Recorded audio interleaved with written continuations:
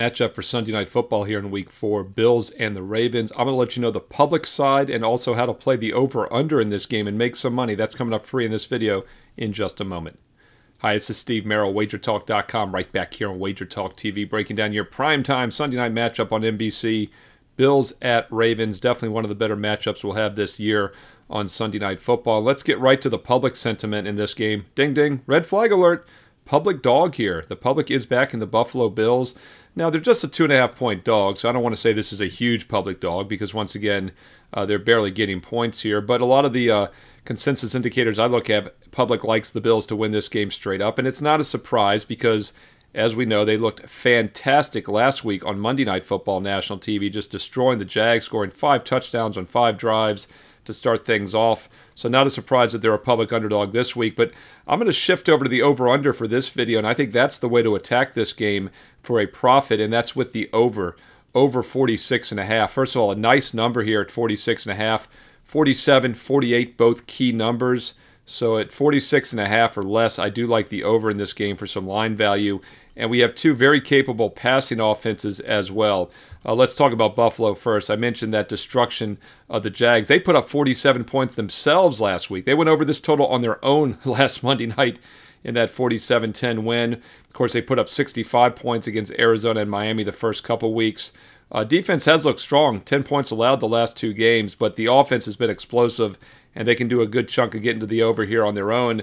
But I also think Buffalo might give up some points here, taking a step up in class against a better offensive opponent here in the Baltimore Ravens. Although they're limited on the O-line this year, they've been doing a lot of quick passing plays. They're still averaging over 7.5 yards per pass, but more importantly, they're running for over 200 yards a game, almost 6 yards per rush.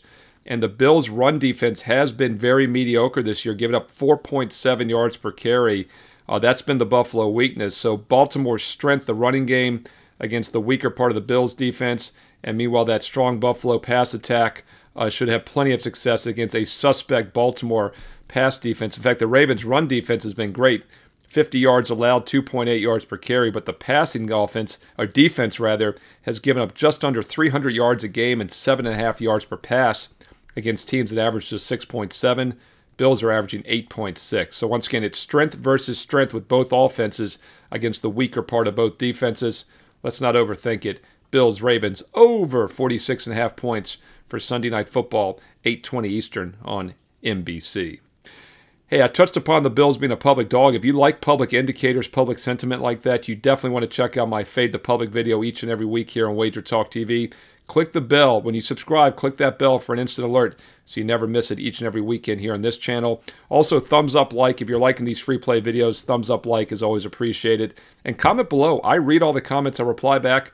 How are you attacking this Sunday Night Football game? Side, total, player props. Hey, include some player props. Let's learn and earn and win together here on Wager Talk TV. If you like my personal best bets for this weekend, not for just college and pro football, but the baseball playoffs about to start, NBA is less than a month away. By the way, the last 3 years, nobody's won more units of profit in the NBA than I have. I was #1 in college hoops a couple years ago. This year, baseball's on a current 31-12 run, and that includes 3 extra inning losses over the past week, and still on a 31-12 run. That's how good baseball's been this year.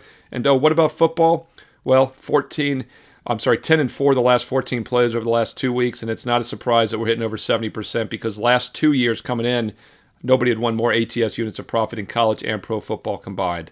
I do quite well with all 5 sports that I handicap. I've done this for 29 years as a full-time professional.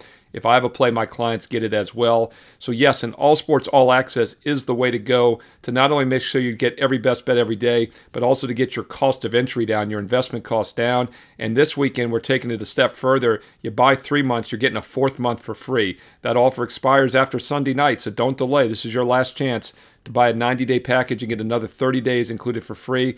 That's 3 months bought, 4 months get. That's not very good grammar, but you get the point. You buy a 90-day, you get 120 days total. That's a $299 free value added on. No promo code needed, but that offer expires this weekend. Check it out right now. Steve Merrill, WagerTalk.com. And also, if you want a longer-term package, the 1-year all-access promo code is still available. That gets it down to just $3 a day, just $1 a play for the next 365 days and nights. That promo code is SM365. Don't have to memorize this. The full details of the specials, the promo codes, along with a daily free play on all my best and my best bets as well. It's on my homepage right now. Check out that bonus free play each and every day with analysis. Steve Merrill, wagertalk.com. Hey, get there quicker with shortcut wt.buzz/SM. Follow me on social media on X, on Instagram, at Steve Merrill, 2 R's, 1 L, at Steve Merrill on X and Instagram.